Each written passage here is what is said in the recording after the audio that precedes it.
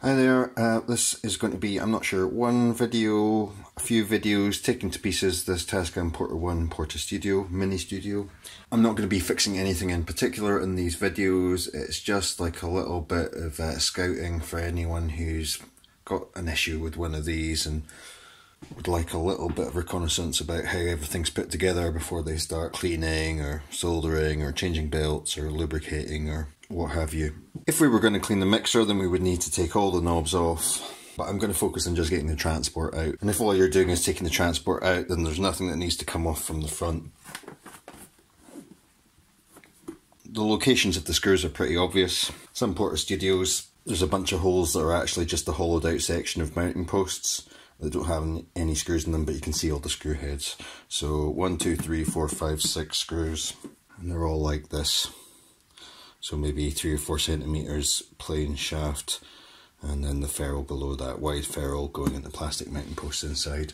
Once the screws are removed, it doesn't particularly matter which way you open it because the cables connecting the two halves are pretty long. I would suggest that you let those stretch out so you can put this part of the case below this part.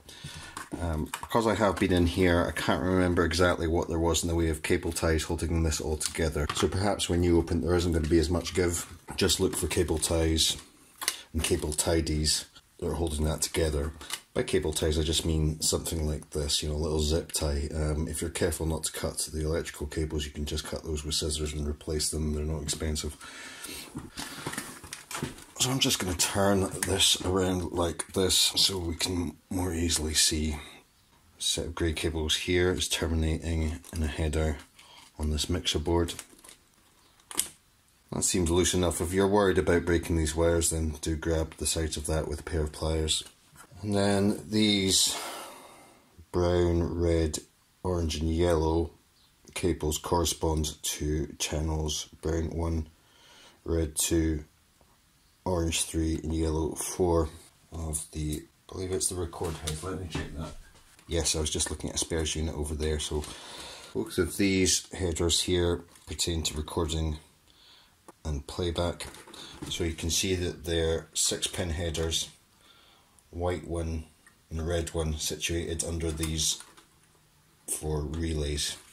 Those cables look a bit thinner, so I'm definitely going to use pliers to remove those connectors from the headers. Connector and header is just like plug and socket if you're not familiar with the terminology. We've got 3 more electrical cables to unplug. So we've got a 7-pin header here. It's right beside the main oscillator, this large silver part. We've got brown, red, orange, yellow, pale blue, navy blue, purple. There's a thicker wire so I can just pull that out by hand. We've got a little ribbon cable, brown, red and orange, and that's going up to a voltage regulator up here. Note before you take it off that the brown cable should be lined up with the uppermost of these pins. I say that because it would be possible to flip that over that way and put it on that way round on reassembly. That would be the wrong way. And last of all, we've got a little brown red cable. It's going up to a 2-pin header up here by the power switch.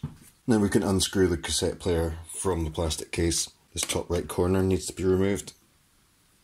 This one down here, diagonally down and to the right from this large solenoid. We need to remove that.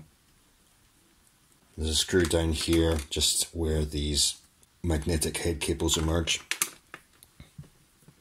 And one over here just beside this flywheel. The flywheel being this large part here that I'm moving with my finger. You can see there's a hole in this printed circuit board here. There's a screw in there. You might need to disentangle some cables in order to get this out.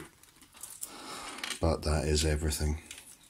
Now this transport, made by the GEC company, appears in a bunch of multi-trackers from the late 1980s through into the 1990s. Yamaha units, Fostex units, a couple of Tascam units that have this in.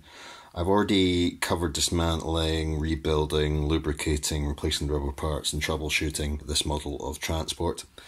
I will add all those videos to a playlist available from my channel homepage about the Tascam Porta One, but at the time I'm filming this, all those videos are in a playlist for the Fostex X15, which is the first model featuring this transport that I did a teardown of. So if you want any information about any problems you're having with that, information on belt sizes, all that kind of stuff, have a look at that video.